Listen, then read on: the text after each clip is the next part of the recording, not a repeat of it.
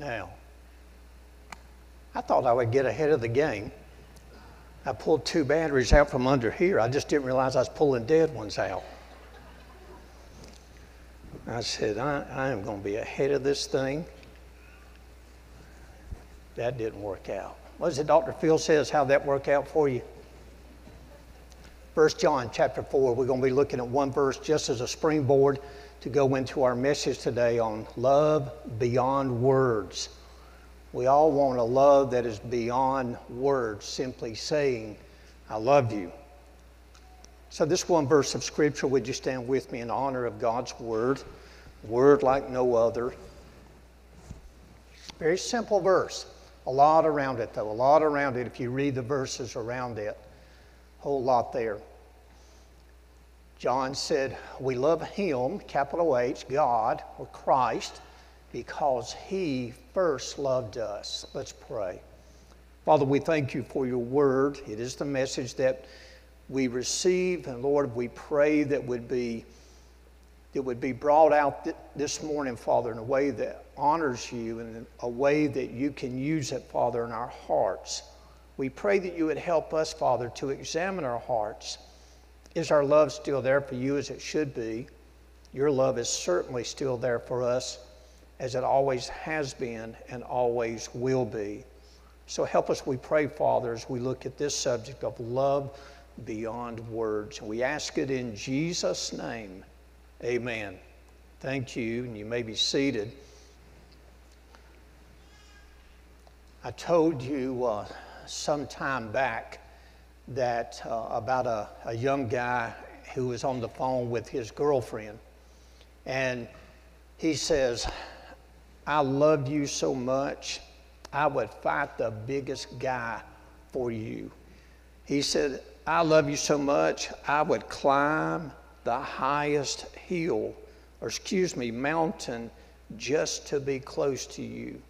He said, I love you so much, I would swim the widest, the biggest ocean just to be in your presence. She said, oh, you're so sweet.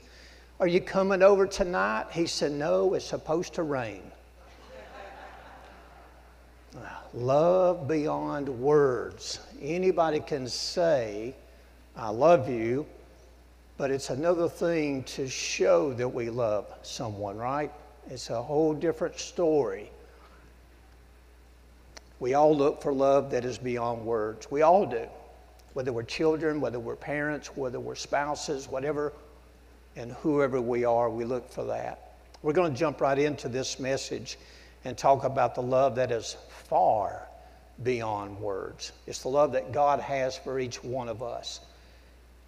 The greatest love is God's love for us. In 1 John 4:19, we love Him because He first loved us. What does true love look like? Don't ask that in the world today, because I stand here today and say the world around us has no idea what true love is. That word has been so abused, so twisted, so watered down and everything else until I don't believe the world has any idea of what true love is. What does sacrificial, eternal love look like? It is like God's love. In that same chapter of 1 John 4 and verse 8, it says that God is love. You see, there's things that God does, but He does them because of who He is. God loves us because He is love. And then in verse 7, it says, love is of God. True love, the love that we have for other people, that true love comes from God. Love is from God, and it allows us to love people in a very true and sincere way. God's love is the greatest love that we will ever experience. Let me give you a few reasons why. He loved us first. This means more than He loved us in time before we loved Him. It's much more than that. Listen to Romans 5, verse 8. But God demonstrates His own love toward us in that while we were still sinners, Christ died for us. God made His decision for our salvation when we were still outside of His mercy and grace. When I was still a sinner, Jesus had already died for me. When you were still a sinner, Jesus had already died for you. He had already made his decision on your eternity. We simply have to make our decision. God never waits on a sinner to clean up their life. Please hear that today. God never waits on a sinner to clean up their life before he offers to them salvation. I think that is a huge lie of the devil that many people out in the world believe and will not come into a place like this because they say, I'm not good enough. I'll never be as good as those church folk and so forth. But we understand that Jesus died for us because we were sinners. And knowing that we could never clean up our life enough, we come to him just as we are. Amen? Now, he loves us so much that once we come to him, he doesn't leave us like that. But he begins to do a great work of grace. And on this journey from here to heaven, we continue to walk a little closer and a little closer to him, a little more and a little more like him in our attitude, our actions, and all that we have. Notice the word demonstrates in the verse that I just read out of Romans. Now, okay, the guys got it up now. Good, it's working. Thank you. Appreciate that. The word demonstrate in this verse is a verb showing that God did for us. Even while we were sinners, God did this. He sent his son to die for us. Now, God's word tells us that he loves us, but God showed us or proved his love for us by having his only begotten son to die on the cross. We've heard that story so much, the danger is, okay, preacher, what else? Jesus, the Son of God, died for me. He died for you. He let them nail him to a cross and suspend him between heaven and earth. On that cross, his blood was shed. On that cross, he gave his life as the sacrifice. I have no reason before God the Father to come and say, I deserve to go to heaven. But thank God, I have every reason to say, Jesus is my sacrifice. He died for me on the cross. And that, Jesus is the door to heaven. Amen? Jesus is the key. He is the only way. Jesus said it himself. He said, I am the way, the truth, and the life. No one comes to the Father except through me. God's love. We all know John 3:16. God gave his only begotten Son to die for us so that whoever believes in him should not perish but have everlasting life. Whoever. Write your name right there. If Keith believes in me, he shall not perish but have everlasting life. Personalize the verse. Look at it the way God intended it, that it is for you and it is for me. That's God's love. But what about our love for him? That's the next point here. The greatest love that we can give to God. In Matthew 22, verses 37 through 38, Jesus said to him, there was I believe it was a lawyer who came to Jesus and he said, because he knew the law of the Old Testament, he said, what is the greatest law? What is the greatest commandment? Jesus said to him, you shall love the Lord your God with all your heart, with all your soul, and with all your mind. This is the first and great commandment. I've never met a couple, husband and wife, I've never met one who expected their spouse to give them anything less than everything within them. Matter of fact, if that's true in the person that you're with, you got problems. They expect them to give everything that they have within them, all their energies, all of their love, everything that they have. We can love God with all of our heart, soul, and mind, and that's a whole message by itself. But listen to this. We might wonder and ask, what can we give God to show our love for him? Let me give you a few scriptures just to bring this around in a very simple way. Coming off of that verse of Scripture, in John 14, verse 15, Jesus said, if you love me, keep my commandments. There's no Greek needed there, amen? We don't have to go through and dissect that. He said, if you love me, keep my commandments. Well, the number one commandment Jesus just told this lawyer was love the Lord your God with all your heart, with all your soul, with all your mind. This is loving God with everything within us. Then Jesus in the next verse said the second greatest command is this: you shall love your neighbor as yourself. And then in the next verse, verse 40, he said, on these two commandments, loving the Lord your God with all your heart, soul, and mind, your strength, everything you have, loving your neighbor as yourself, on these two commandments hang all the law and the prophets. The law was the first 5 books. The prophets are the rest of those, the minor prophets, the major prophets, all of those. He's talking about this collection that we call the Old Testament. He said, if you'll do these two, all the rest of it hang on these two commands. So here's a simple way to look at it. If our love is right with God and man, we will be right where we need to be. You see, we worry about, am I doing this right? Am I doing this right? It's our love that we have to get right first. And I hope and pray that by the end of this message, you're going to understand that if our love is where it should be, everything else will follow where it needs to go. So let me end this and try to wrap it up with this last point, the problem with our love. And I don't want to rush through this. The problem with our love. You say, God loved us before we even knew Him.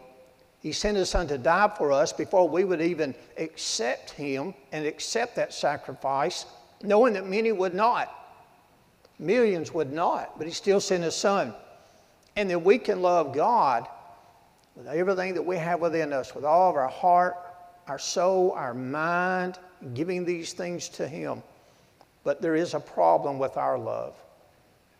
In Revelation chapter 2 and chapter 3, Jesus is speaking to John as he's writing this down on the Isle of Patmos, and he's telling them, I have a message for 7 churches. And the very first church is the church at Ephesus. In our Bibles, that letter to the Ephesians is who he's talking about. And Jesus begins to give a whole lot of commendations, great things that they had done.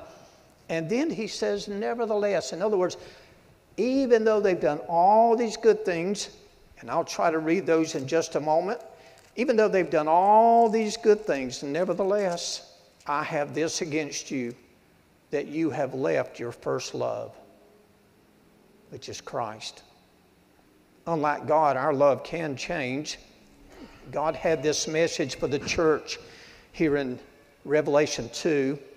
They were almost faultless in their actions. Listen to these couple of verses, Revelation 2, verse 2 and 3. Speaking to this church, he says, I know your works, your deeds, your labor, your patience, and that you cannot bear those who are evil.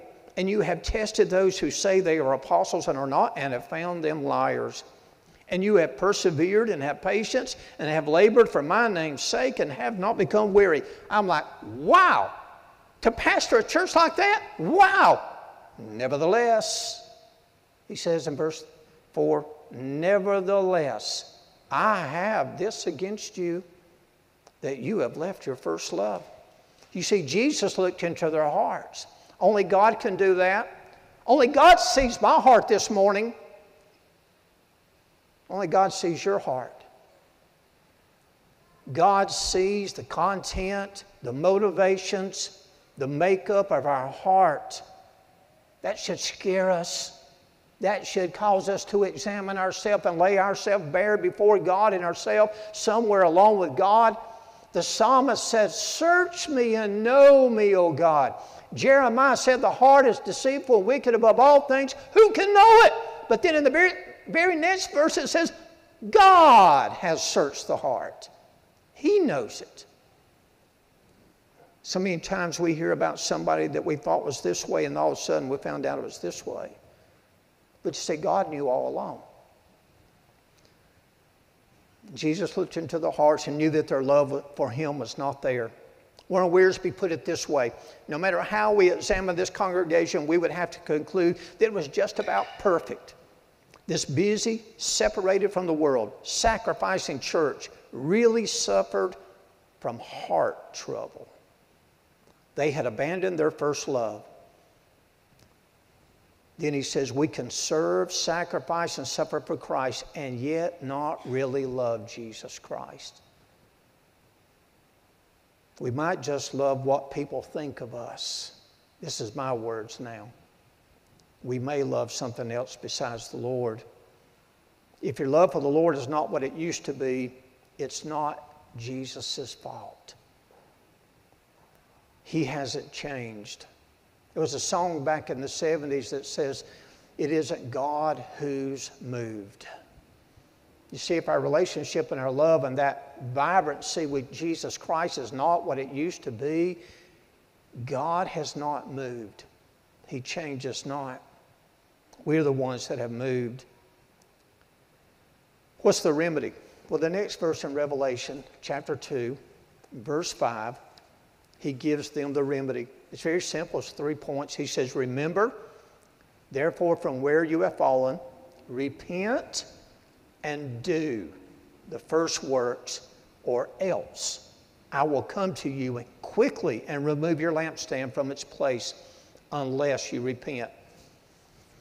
Again, 3 simple points. Remember what your love for the Lord was before. You remember that time when you couldn't get enough of God? You remember that time when you couldn't get enough of church? You remember that time where you couldn't sing His praise enough? Do you remember that time? For many of us, it was right after we got saved. And we call it being on fire for Christ. And everything was so real. And we felt like He was right there with us. Everything we did, we woke up in the morning with Jesus on our mind, with a song in our heart. But that was a long time ago, wasn't it? He says, remember what your love for the Lord was before. If you have a hard time understanding that, let me put it this way. You remember what your love was for your spouse when you were dating them? Let me tell you, I'll use me and Teresa for an example. I couldn't get enough of being around her. I didn't care what we did, just so she let me be there with her. It didn't matter. We never had a relationship built on what we did. We had a relationship built on being with each other. It wasn't about what we could go and do. I just wanted to be with her. Man, I was working, I was swinging shifts, 7 days at a time, swinging shifts, first, second, and third. I'd be on third shift. I'd be down at her house. After I wake up at my house in Bowling Springs, I'd drive 20 miles. I clocked it's 20 miles from my driveway to her driveway. And every day I was down there. And I stayed there just until time I knew I could fly out that driveway and burn up, I know I shouldn't say that, burn up the roads until I get down there to the police department, come sliding in just about and go in and make roll call. Why? Because I was in love. I was in love. Now, love matures. Love matures. Love continues to grow. What way? I used to have to say with my lips, I can look at her. And we know what we're saying now. Now, come on now. Some of y'all are old as we are. You know what I'm saying. You know what I'm saying. Sometimes you don't even have to use the words. She told me this morning I look good. I said, it's your fault. Well, the way I said it was, my wife did that. That's what I said.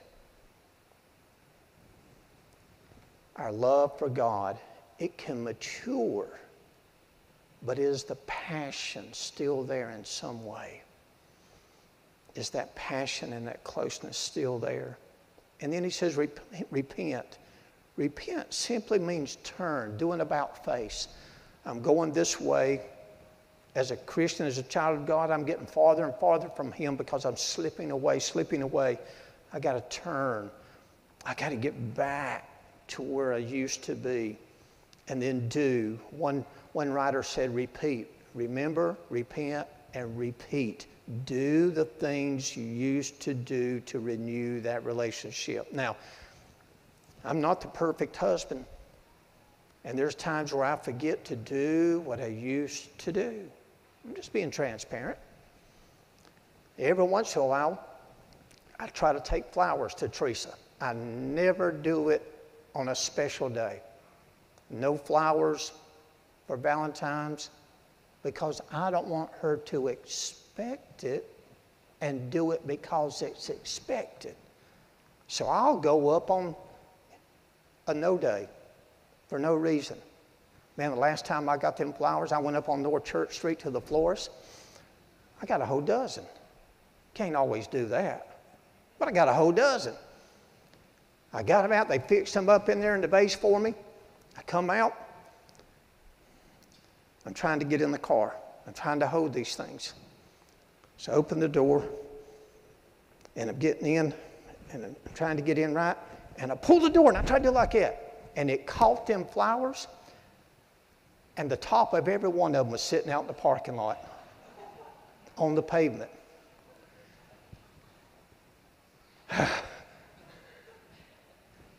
True story. I opened up the door, and there laid all the blooms, all the petals, because the door had caught it. I tried to get it in quick enough, but it didn't work. So I got out. I went back inside. Those ladies went, "What happened?" I said, "I happened." And I told them what had happened. I said, "I'll pay for some more." They felt so sorry for me. They said, "No, you won't. No, you won't." They fixed me up another thing. I try to do the things that I used to do. And sometimes the Lord has to prompt me in those things. Well, what about with God?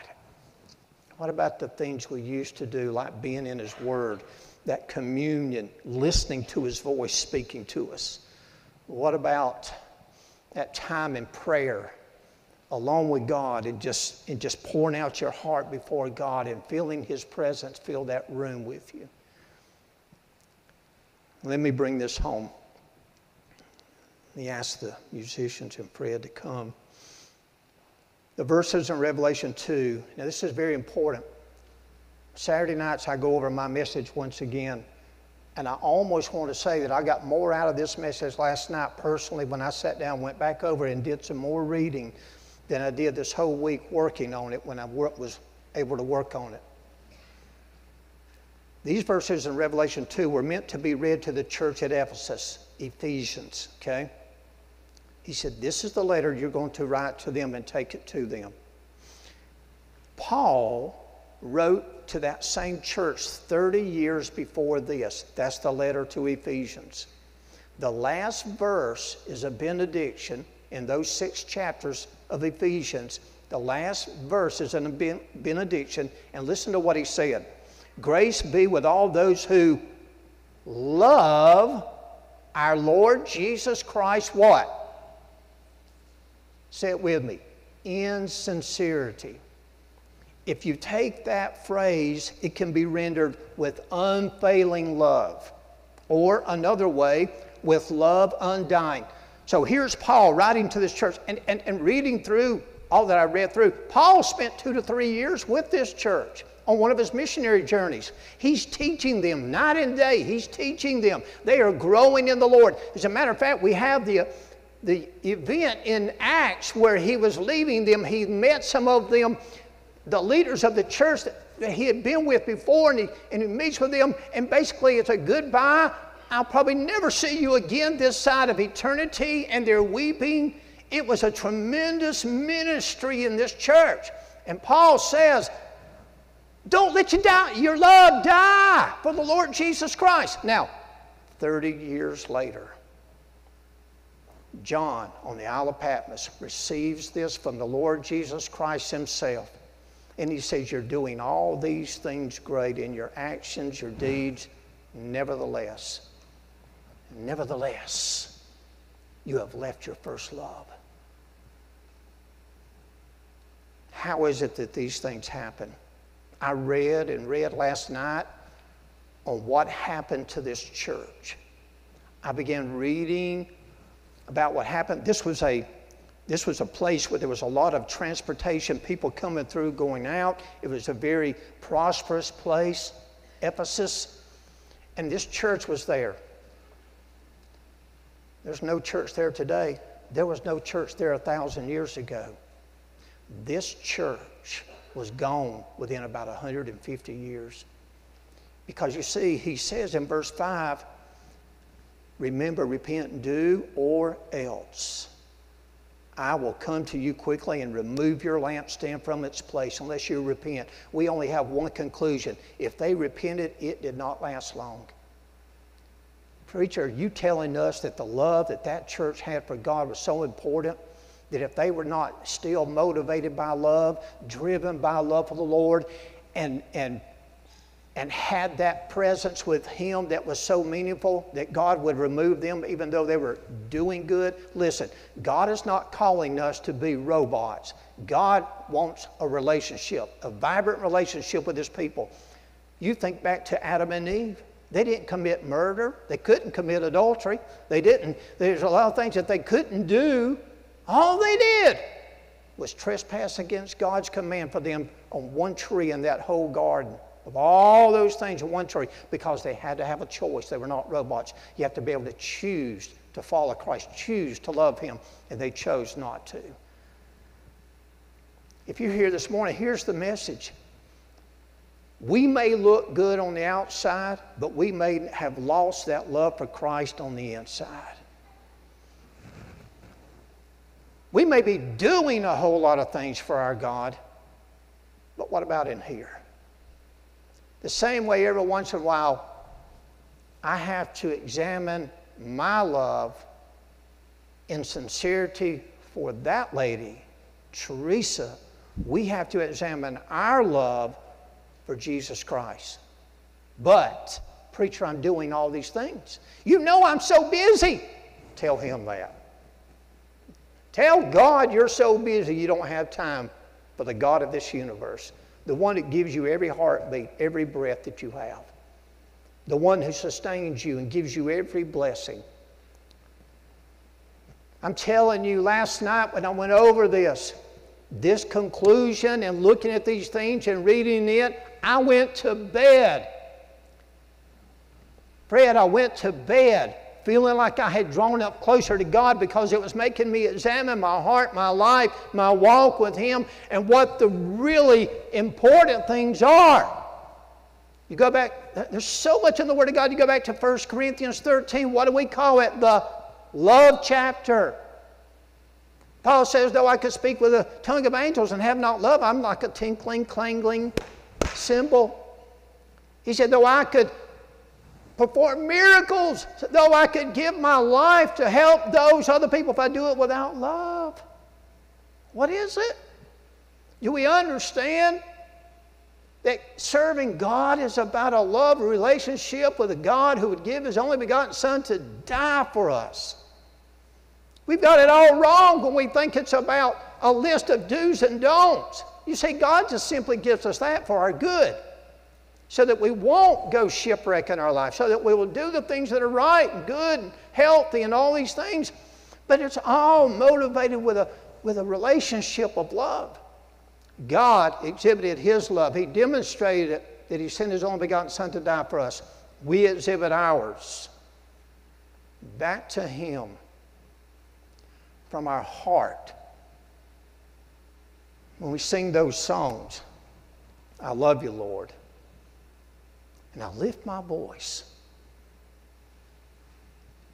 When we sing those songs, it's easy to sing them and never mean it. It's easy for me to stand right here and sing some of these songs out of habit and routine and never mean it.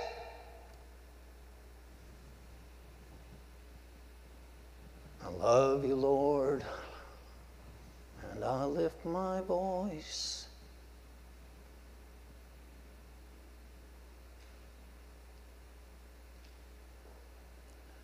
I know it's convicting. This is where I've been this week. This is where I've been since last night. I understand it's soul searching. And I guess you're getting the overflow out of what God has done in my heart, especially in these last 15 hours, 12 hours. John MacArthur says the Ephesians' passion and fervor for Christ had become cold. Jesus' instructions to them were very serious. The invitation today, as Fred and the others come, is not to look at what we do for the Lord today, but do we really love Him like we used to? Is the passion there? I think for every one of us, we just need to slow down and say, where am I at with you, God? My passion, wanting to be with God through His Word, through prayer, however it may be. So do we say we love Him, but our heart is far from Him? Do we do that? Fred is going to come and lead us, and then I'll come back with an ending prayer.